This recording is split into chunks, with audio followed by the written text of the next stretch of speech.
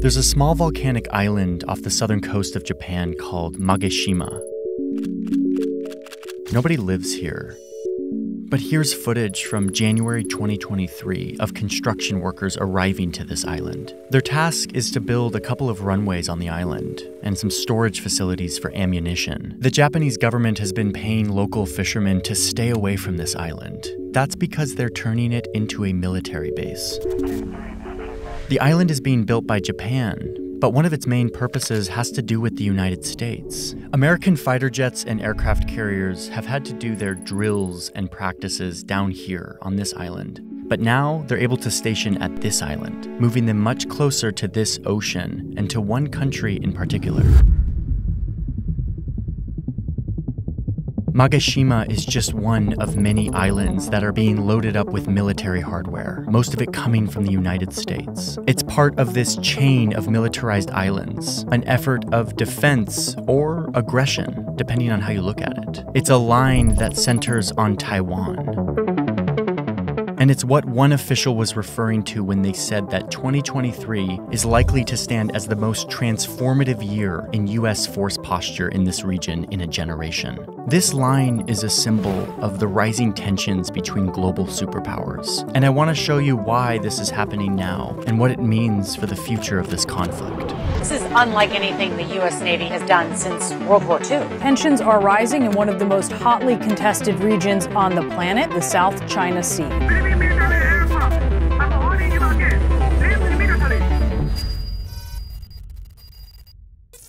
Hey, I'm going to pause the story really quick to tell you about today's sponsor, who is Copilot, which is a product that I actually use almost every day of my life. Copilot is a platform where you get paired up with a fitness coach.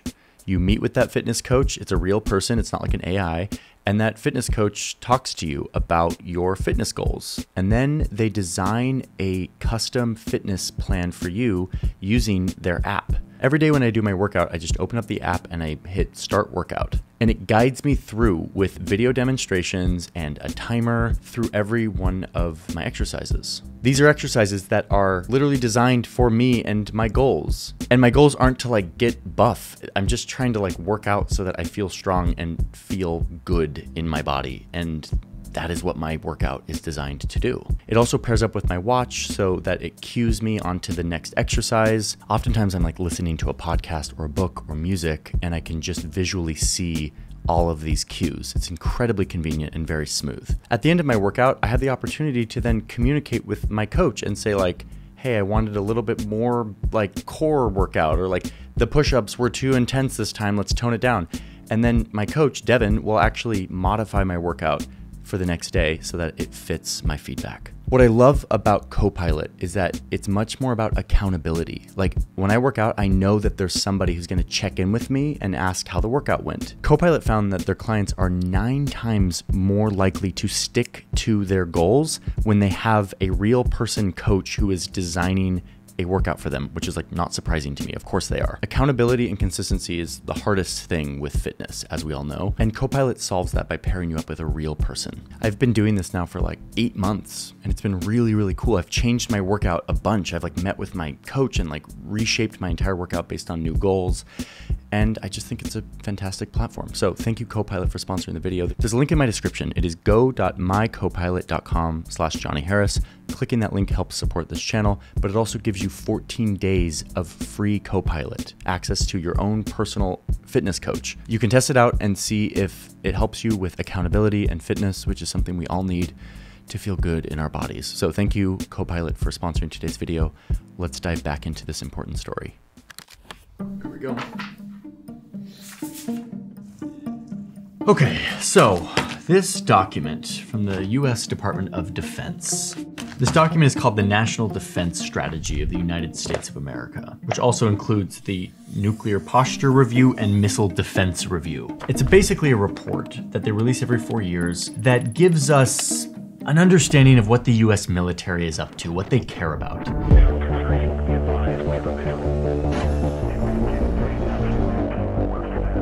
But this year's is more detailed than normal. The document focuses a lot on China. If China threatens our sovereignty, concerns directly with China.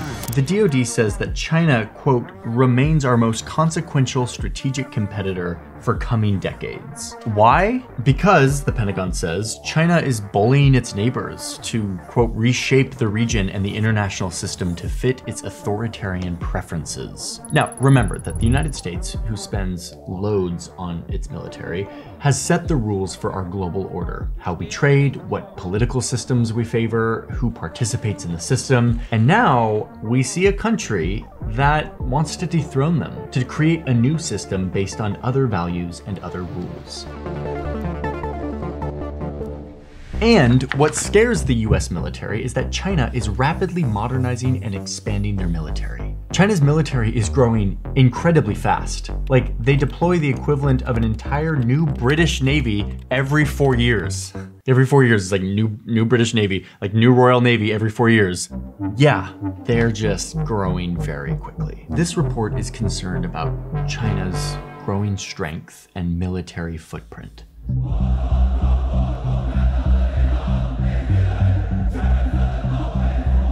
How China is coercing its neighbors, disregarding ocean boundaries, testing missiles, bullying fishing vessels in other countries' waters, building islands and military bases on those islands, and flying over other countries' airspace. And especially in Taiwan, the island that China claims as their own and where the globe gets nearly all of their advanced microchips, which is a topic I made an entire video about. The point is, Taiwan is an incredibly important island for the United States. All of this together makes China, quote, the only country that has the intent and power to actually challenge the US-led global order and rewrite global rules and norms, something the US has gotten really comfortable doing over the last 70 years. So this is why the US considers China the most consequential strategic competitor for coming decades. And they've created a plan to respond.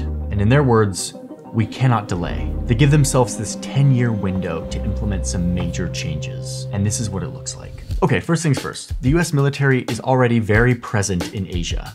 We've got about 8,000 troops in Guam. We've got over 100 bases in Japan with about 21,000 American troops on the mainland and another 24,000 stationed down here on the Japanese island of Okinawa. Go up to South Korea and you'll find 22,000 US troops. And then you've got the US Navy who operates out of this port in Singapore. This has been the status quo in Asia for decades. And it has been the way that the US has ensured security for its allies. And it's kind of mostly worked to help secure American interests and deter conflict. The US has maintained strong alliances in this region. And frankly, the Pentagon has kind of been distracted with other things. 2 wars that happened in the Middle East over the past 20 years. My fellow citizens, my fellow citizens, my fellow citizens. But as those conflicts wind down, and as China militarizes, the Department of Defense says that this status quo, all of these troops in Asia, it's not enough. They talk about this new kind of deterrence. Integrated deterrence. The only kind of military posture that will actually keep China at bay. And this is what it looks like. The smallest part of the strategy has to do with American bases. They're gonna reopen a base in Guam and move some troops there. But the majority of this strategy has to do with American allies in Asia. Allies that are in lockstep with the US's goal to deter and contain China. The Pentagon calls partnering with its allies the center of gravity for this strategy. So let's start with Japan, one of the US's closest allies in the region. Japan is a country that is deeply concerned about a more powerful China, with its massive navy and its ambitions to control Taiwan. And it's very easy to forget that Japan isn't just this. It's actually all of this. It extends way down here because of all these islands.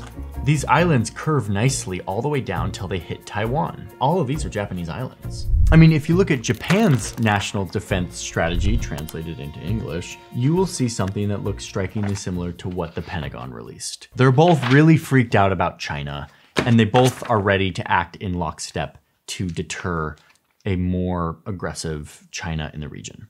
So it starts up here with that island that we talked about at the beginning, Magashima, this new military base and airstrip to be used by both Japanese and US militaries. Further south is Amami Island, where Japan has recently added long-range missiles and anti-ship missiles. Potentially they're gonna add cruise missiles. These are missiles that they're buying from the United States. These are missiles that are definitely in range of the Taiwan Strait. Next to the chain is Okinawa, where the US has a huge huge presence of tens of thousands of troops already. Japan also has military bases here and is adding even more long-range missiles and electronic warfare units, which are military installations meant to disrupt and deny communication signals. On these two islands down here, they're adding even more long-range missiles, which could potentially be used to attack Chinese naval ships and aircraft. And Japan is placing nearly 600 troops on Ishigaki as well. And finally, you've got this last militarized island in the chain, Yonaguni. It's the closest island to Taiwan. And here Japan is adding more of those electronic warfare units, which are used to jam communication signals or to listen in on their communications. You know, they're right next to China. Japan is also positioning more troops here. So this is the first part of our chain. And when paired with training that Japan and US troops are doing to simulate island and amphibious warfare, it sends a really strong signal to China that Japan is ready to respond if needed. This line also serves as like a physical barrier that any Chinese ship or submarine would have to pass through in order to access the Pacific Ocean. It's a line that Japan can easily control and monitor. And it also builds a wall of missiles. Any calculus that China is making on whether or not to invade Taiwan or to do anything in the region will have to now factor in this wall of missiles ready to roll. Overall, this increased military presence on this chain of islands gives Japan, and by extension the United States, the ability to monitor communications and troop movements of China, preparing them to act quickly. And it also gives them the ability to pre-position troops and supplies throughout the region, which is a major logistical advantage. But all of this comes with a massive price tag. So Japan, which is formerly a pacifist nation without like a huge military, is actually planning to double their defense spending. They're spending way more on buying weapons than they ever have before, and 97% of those weapons are coming from the United States. The island chain strategy continues down here with the Philippines, close to Taiwan and close to the South China Sea. The US knows that it needs to bolster its presence here, but it's not as straightforward as it is in Japan. The Philippines was a US colony for decades. It's a very sensitive history. And even after Filipino independence, the US maintained a military presence in the Philippines until like the 90s. And then they eventually kicked out the US, as many saw it as just an enduring legacy of US colonialism. But a more aggressive China has become a major threat to the Philippines. Now listen, I'm not gonna go into like a full South China Sea thing here, but just know that China claims all of this as their maritime boundary. It's literally a line with 9 dashes that some Chinese official in 1948 drew by hand on a map. This line blasts through the boundaries that the rest of the world recognizes as the Filipino territorial waters. So there's a conflict in the ocean. And now, on a daily basis, Filipino fishing vessels are harassed by Chinese military vessels, who threaten them if they don't leave their waters. In 2022, China put a temporary stop to all fishing in the South China Sea, denying the Philippines' ability to fish in the West Philippine Sea, which is rightfully their waters. But it's crazier than that. The Chinese Navy is like full-blown just bullying the Philippines. They like show up with lasers to harass and blind Filipino ships. I mean, let's remember, the Philippines is a much smaller nation than China and doesn't really have a navy even close to what China has. So now they're in this impossible decision. They have to choose between giving up their sovereignty and fishing rights to their aggressive neighbor, China, or partnering with their former colonizer who also wants to repel China. And in this case, they chose the latter. China has pushed too hard. It's pushed the Philippines in the South China Sea, what they call the West Philippine Sea. But the Philippines is planning to boost its military presence in the disputed South China Sea. It started in 2014 when they allowed the US back in for the first time in 22 years. The US presence will technically be in bases that are owned by the Philippines, but the US can have troops, build barracks, and other military installations, and can have pre-positioned supplies there as well. It's basically like the US has bases there, but it's like, shh, it's actually the Philippines. And as part of all of this that we've been talking about, in late 2022, they expanded their agreement, giving the US military access to 4 more bases, bringing the total number of bases on the Philippines up to 9. And look where they selected to put them, here in the north of the country, strategically close to Taiwan, and helping fill their gap in their island chain that they're creating. This now allows US to have a military presence really close to Taiwan. The US trains very closely with their Filipino counterparts, making them ready to respond very quickly to an invasion in Taiwan, while also repelling Chinese bullying of Filipino fishing activity. Okay, so now the island chain is filling out, giving the US and its regional partners a solid blockade to the Pacific. And it continues all the way down around the South China Sea because of the US presence in Singapore. This is a very united front, but it doesn't stop here.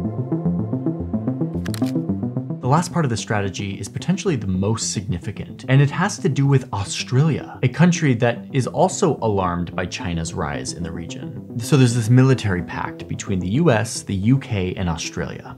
It's called AUKUS. What it means is that these three countries will work together to create a unified submarine force that will patrol the Pacific. First, what it means is that the US is giving nuclear submarine technology, its most powerful and advanced weapon, freely to Australia. Here are the designs to our most powerful weapons. Take them, foreign country. And then the US and UK will base submarines out of this port here in Australia. It's called Perth. Australian sailors will ride alongside US and UK sailors during submarine deployments.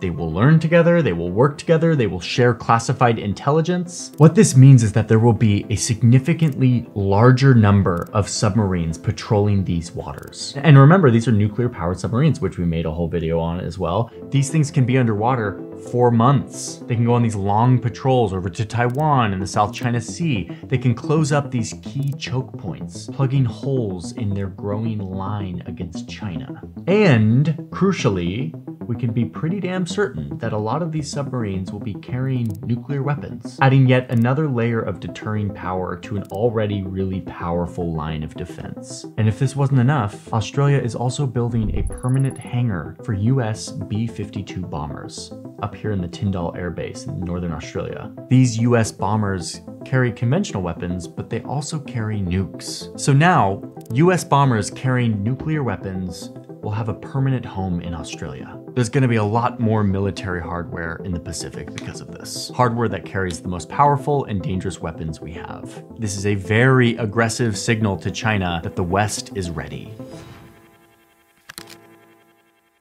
So now, if you look at the whole thing, this whole chain, you see how robust this presence is. This is what that military official meant by transformative.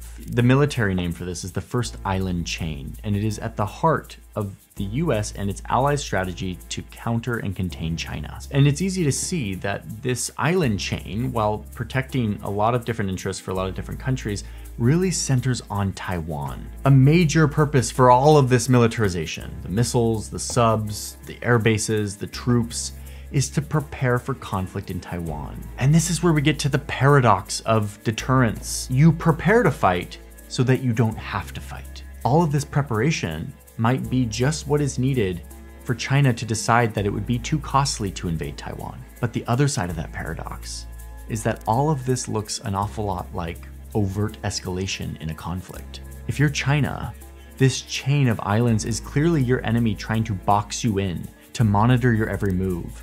A superpower from the other side of the world flooding your region with more military hardware to stop your influence.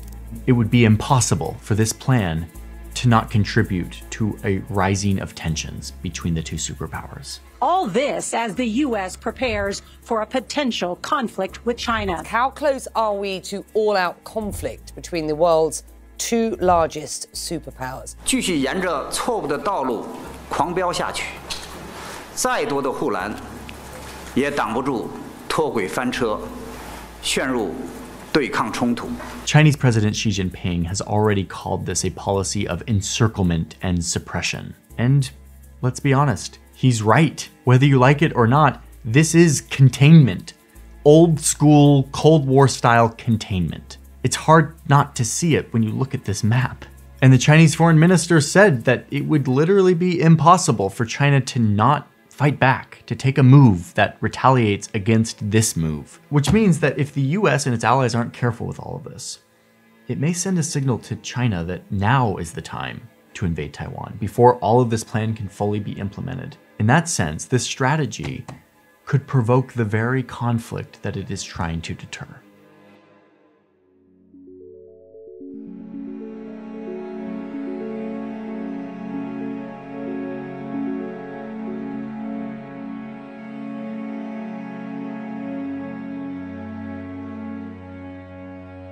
Hey everyone, thanks for watching today's video. Thanks again to Copilot for sponsoring the video. Link in my description if you want to get started, 14 days for free. I wanted to tell you about a couple things. Number one, this is a poster, and it's why all maps are wrong. And it's a beautiful poster on really nice thick paper with dozens and dozens of map projections. If you're a map nerd like me, this kind of stuff is really fun. We have LUTs and presets that we use to color our videos and photos that we developed with a professional colorist. And if you are interested in joining our community on Patreon, it is called The Newsroom. We publish an extra video there every month where we show you behind the scenes of how we do what we do here in the studio. We're hotboxing the studio. I need more smoke! We're gonna have Johnny sit there. This is Kyle. Oh my god. Even though you didn't print out any maps. I also publish my scripts there and a lot of stuff, but it's really just a way for you to support what we're trying to do here, independent journalism on YouTube. Thank you for being here. Thank you for watching. Let me know your thoughts on this video, and I look forward to a lively debate in the comments. Have a good day.